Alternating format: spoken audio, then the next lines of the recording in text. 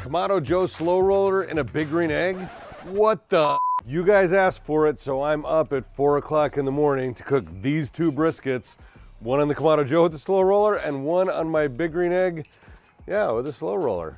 Let's go get these set up. If you're new to the channel, this is Obi-Wan Kenobi. He's my Kamado Joe Big Joe Series 2. And there's a fun story about how he got here in my backyard. You see, last year I challenged James from Smokin' Dad Barbecue to a duel. I said, you know, the Kamado Joe is all hype and I'll prove it. And if my brisket's not better, I'll switch to Kamado Joe. And if mine is better, you gotta switch back to Big Green Egg. And well, I mean, I guess you can look and see how that turned out for me, even though I stacked the deck and had my daughter be the one deciding.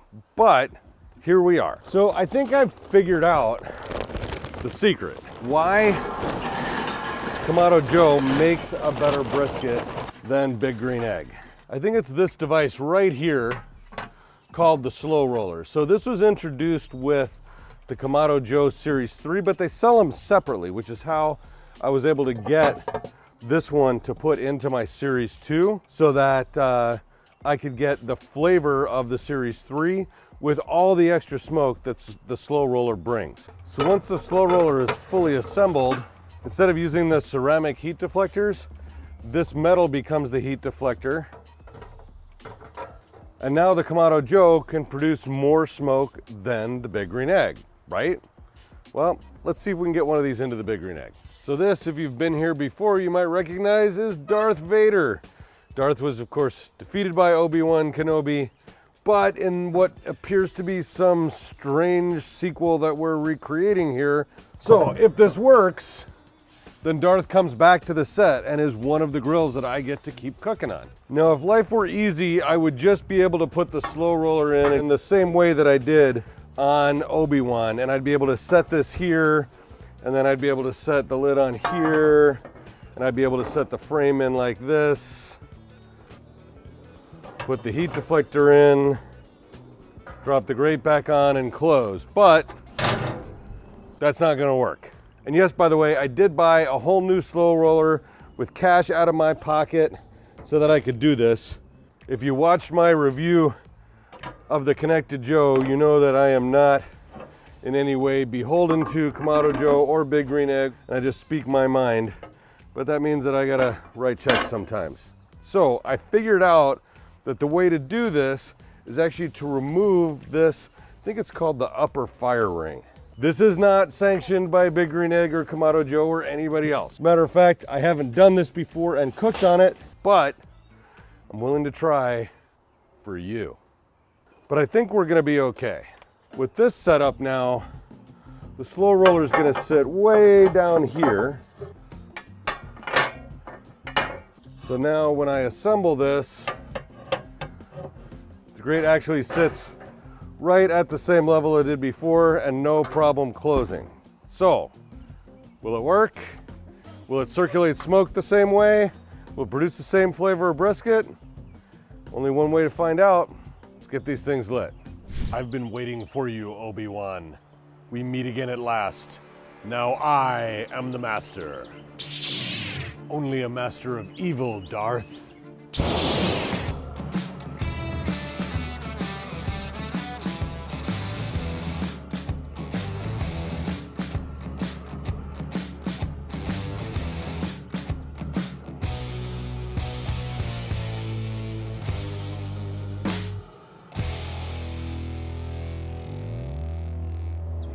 So let's put our SloRollers back together so these can become heat soaked just like the dome. We're gonna wait to put the SloRoller heat deflector in until after Darth is up to temperature and the dome is heat soaked. So for right now, wide open on the top, wide open on the bottom.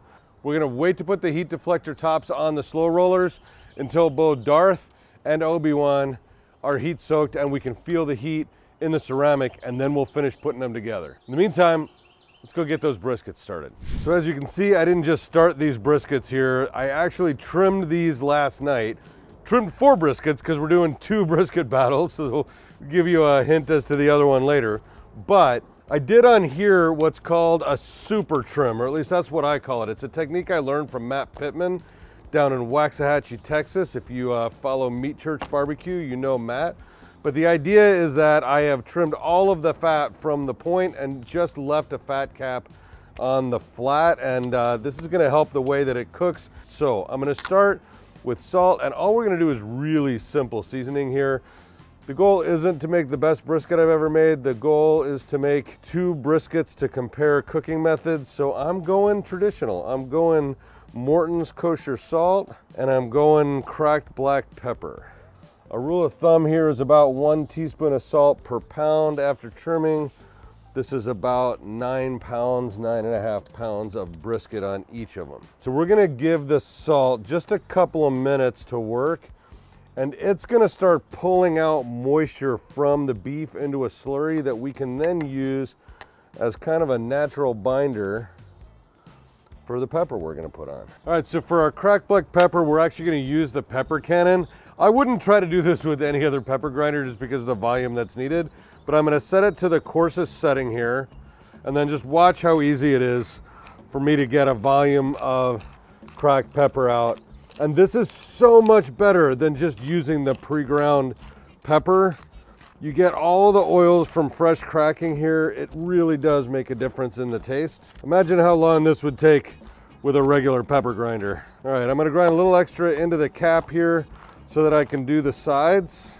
All right, so our temperatures are stable at 225 degrees on both. So let's go ahead and get these briskets loaded. To be fair, I'm not gonna decide which ones goes which. So let's load the Kamado Joe first. Nick, which one of these should go on the Kamado Joe? 1 or 2? 1, okay. All right, now you can see I've got it set up with a water pan. So I'm not really worried about heat coming from underneath. So I'm gonna go fat side up.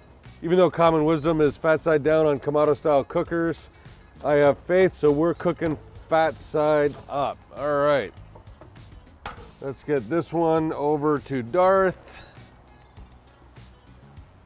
Luke, I am your father. Do the same thing here, fat side up. So for Darth, after years of experience, I know the temperature moves up and down, so I'm using the ThermalWorks signals and billows combination. That's the fan assembly that will make sure that we stay right at 225. Later we'll bump up the temp, but this is gonna maintain stability. The Kamado Joe I already know is gonna be temperature stable, so I'm using the Quad X Pro from Chef's Temp, and that's just gonna monitor, and I'll be able to take this remote with me and watch the temperature here remotely. I'll use the app for the ThermalWorks. So we're just gonna let smoke get on these for the next 3 hours. We're not gonna look, not gonna peek as much as we want to, and I might go and take a little bit of a nap. See you in 3 hours, or at least it might be 3 hours for you. For me, it's gonna be like that. Okay, we're 3.5 hours in. Temperatures look like they're stable on both grills. Let's take a peek and see whether they need spritzing and get a feel for how our cook's going. All right, so we've got some nice red color here. This is darkening well. It doesn't look dry anywhere, so I guess our water pan is helping with moisture. I don't think this needs to be touched for a while, so let's maybe give it another hour or so and check again. Let's go see what's going on over on Darth. All right, still looking good. Looks like our water pan has dried out. I might add a little bit more water to that. Looks like we got like a, not as red a color, but more of a brown color, but still got quite a bit of color. You know, I think it is dried out a little bit. Interesting that the big green egg is using up a little bit more of the water. All right, got some hot water here. Still not fire temp. I wonder if maybe this is because the SloRoller is so much closer to the fire with this big green egg setup. Maybe that's why it dissolved. I wonder if that means that the brisket is cooking faster. Maybe it's getting more heat. I don't know. I guess we'll find out.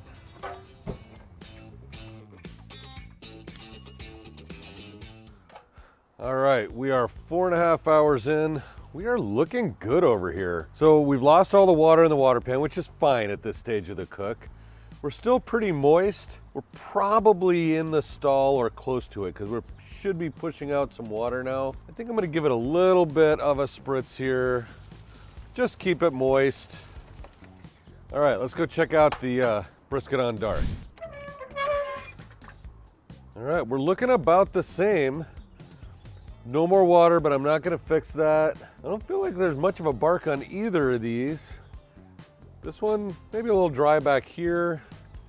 All right, so I think we're gonna give it another hour and a half, get up to that 6-hour mark. All right, we'll see you then.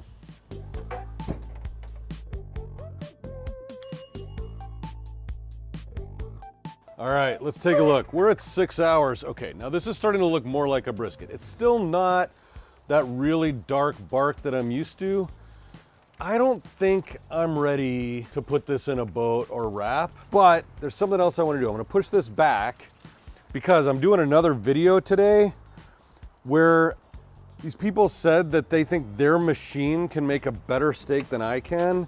So I'm going to put it to the test. So I'm going to just use this space right here on the grill. So we're gonna let this steak cook. I'll be back to get it off, and maybe when it's time to come off and rest and sear, it'll be time to put that in a boat. But for now, we'll just let it be. All right, I'm seeing the same thing here. It's not as dark as I would really like. I'm gonna scoot this back again, make room for the steak I'm putting on here. There's no way that machine is gonna beat me. I guess you guys will find out in a couple weeks when that video comes out. And when this is ready, hopefully it'll be time also to boat.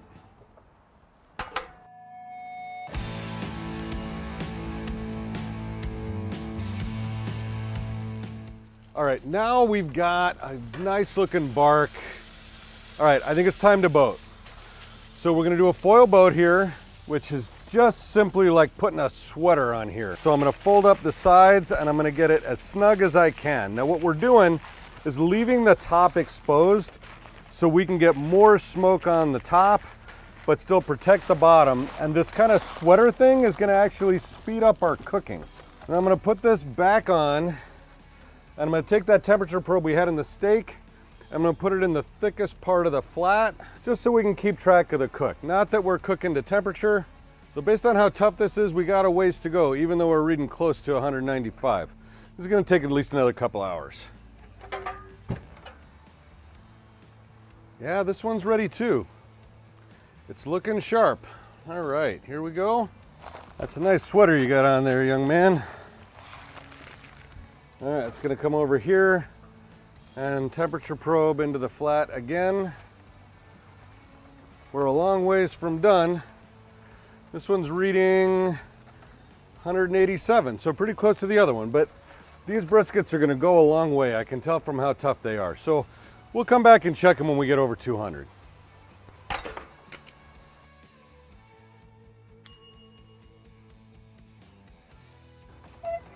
All right, surely we're ready now, right?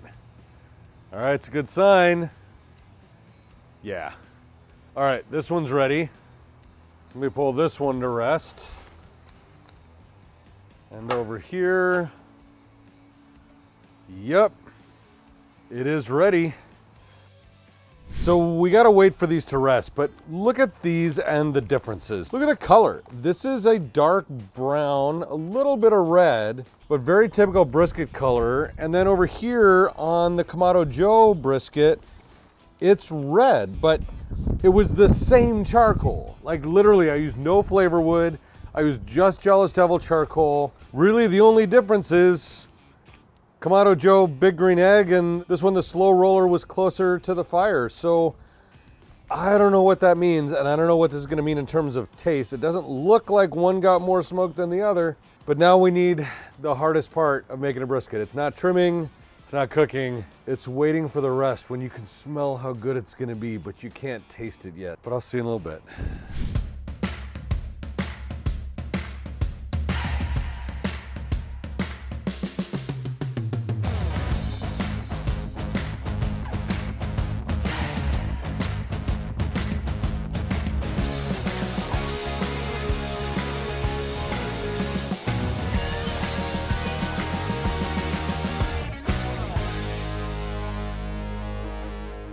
Hey guys, I don't know how to explain this. The Kamado Joe brisket is dry. Now it does have a nice smoke ring. Now the Big Green Egg, which was closer to the fire that I thought was a greater chance of being overcooked, is actually moist and juicy, does not have as much of a smoke ring. All right, let's try taste. I'm not gonna dip this in the fat from the egg because that would be cheating. It's flavorful, but it's dry. I'm sending this brisket back. All right, let's try the point maybe. Point looks a little juicier. Nice smoke ring. It's delicious, but it's not that juicy, moist point. You can see here the difference. Pulls apart. There's no difference in taste, guys, but this is juicier and more tender. Look, I don't know what I did wrong. I'm gonna have to keep experimenting, but I think the slow roller and the big green egg produced maybe a better brisket. Look, I don't know whether it's double indirect that's made the difference with this before, or maybe I shouldn't have cooked at 250, I should have cooked at 225, but it worked fine over here. This is better than the briskets I was making on the big green egg before I had the slow roller. I mean, there's no question that this upped the game. So I guess to answer the question, yes, a slow roller can save my big green egg. I hope you enjoyed the experiment, and I hope you enjoyed this video. You should watch this one next, and I'll see you next time on Eat More Vegans.